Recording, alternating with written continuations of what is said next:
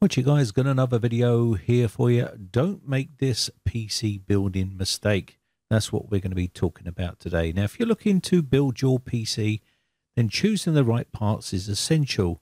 Now, I see a lot of people making this mistake when it comes to buying an all-in-one closed-loop CPU cooler. Let us take a look at this case here, this Tecware case. If you see here, it will tell you that you can put up to a 360mm rad up the top of the computer case and also at the bottom. Now, be very careful when looking at PC cases online, because they will tell you this and it is very vague.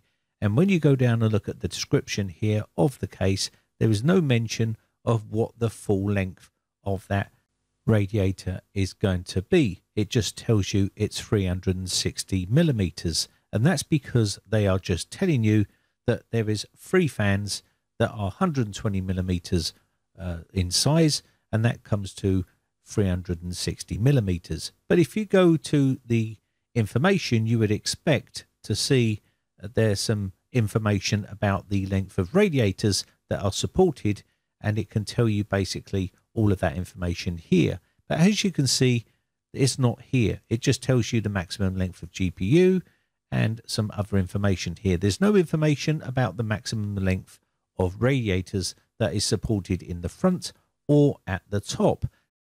Now, this is important because when it comes to buying an all-in-one closed-loop system, you need to make sure that the radiator is going to fit in either the top or at the front of the case. And you would have thought that manufacturers of cases will be putting this information on their websites. Unfortunately, a lot of case manufacturers don't give you this information, and it is crucial when you come to picking apart. Now, the Arctic liquid freezer to 360mm radiator is pretty big, as you can see here. Now, don't get confused by just looking at the fans. You need to take the information for the full length of the radiator itself. And if you go to the technical specifications here, you'll see that the radiator is actually a lot larger than 360mm. And this can be said for a lot of coolers, not just Arctic. You can see here, this one is 398mm long. So now that 360mm has turned into 398mm long. And that means you're going to have to find a case where this radiator will fit either up the top or at the front. And this can be very difficult when case manufacturers don't give you that crucial information. So you go ahead and buy these parts, and then guess what's going to happen? It might not fit in the case that you purchase.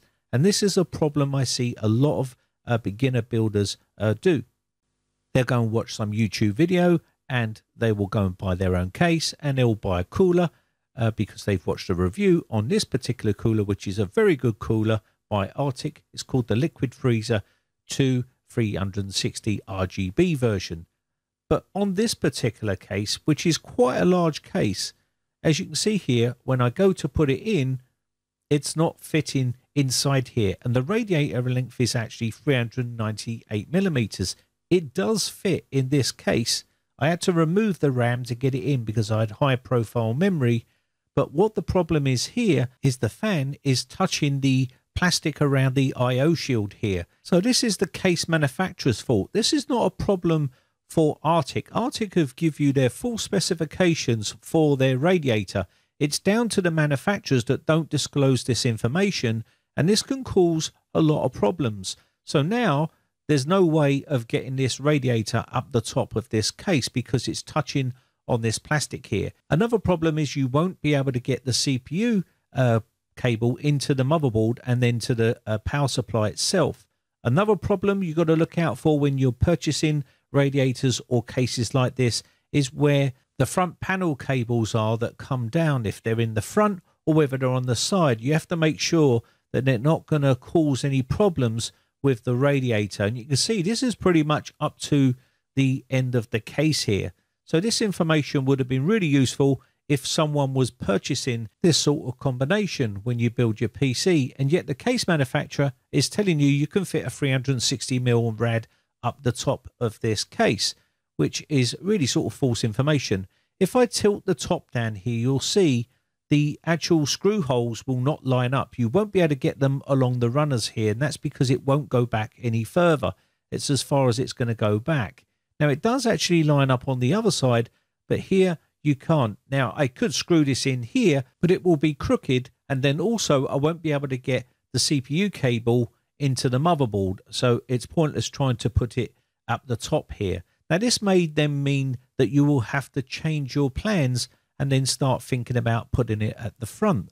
The problem is when you start thinking like this, is it's going to cause you more problems, especially with this particular case, because this is a mesh fronted case and it does have nice RGB fans on the front, as you can see here, and that means you're going to have to take all of these out and then use the fans on the radiator.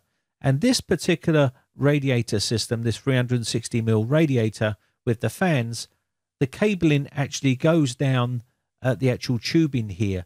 So you can rotate the fans around the other side, but it really is a faff and it's not easy to do. And it's going to take a fair bit of patience to get them onto the other side of the radiator.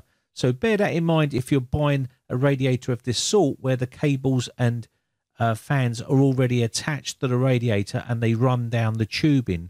A lot of YouTubers don't seem to mention that part when reviewing the Arctic 360mm radiator. Now you can also see that I do have the tubing up the top, and ideally you would want this on the bottom, but I can't do that because this does have a basement, which stops you having the tubing at the bottom, which is better for the pump, instead of having them at the top. But it'll still be okay there because the pipes are above the pump. Now I do have the cabling set here. There is one cable that needs to be addressed, and I'll do that on off camera. Just need to remove the bottom fan and reroute that cable there, but it's all in. And sometimes this is pretty common for builders that build PCs. They will have to make compromises and they will have to adapt their build on the fly, just something like this. And this is a typical scenario which you may have to do with your particular build. So make sure you do your research and make sure that the actual radiator is going to fit in the case that you're looking to purchase. Normally, if you buy a large case like this one, normally if it doesn't fit at the top, it will generally fit in the front, unless you buy a super small case hoping to fit a 360mm radiator in that case. And remember, because it says 240 or 360 doesn't necessarily mean it is that long. There is always a bit added on the end of each side of the radiator. So I wanted to make this video for you if you're new to building computers and picking parts. Sometimes asking questions about whether this part will fit in a certain case is always good. You can always find forums or Discord servers to ask people. Again, this is pretty common and it does happen to even seasoned builders that have built many computers. It's just part of building PCs. You sometimes have to adapt on the fly and make changes to that build because something has not worked out the way you thought it did.